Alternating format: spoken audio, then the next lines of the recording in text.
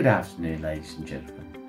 My name is Paul Raftery and I'm a Director of Projects RH based in Sydney. Today I've been asked to give a few words on the specialised reporting requirements for dealing with government grants and bank applications. Each of these requires us to make special consideration of the information needed by the recipient. Projects RH is engaged by a client and they are asked to help them to prepare the information that needs to be submitted to either the government, application authority or the financial institution. Let's deal with the government application authorities first.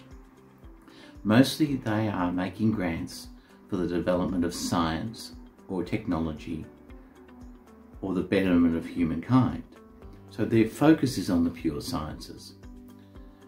But many of our clients are developing artificial intelligence and other areas which are eligible for such grants.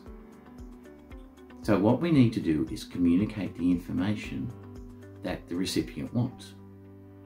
Likewise, when dealing with a financial institution, they have special requirements too, and some do give grants not only for fintechs, but in other areas as well. What we see, particularly in the areas of technology, is we need to show how the funds are applied and that they are benefiting the project.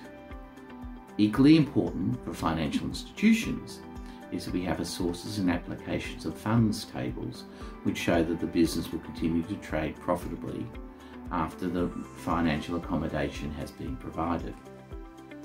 We work really closely with the client to ensure that the financial models and the information which we provide reflects the truth, but also that it shows that there is a positive side to the investment being provided.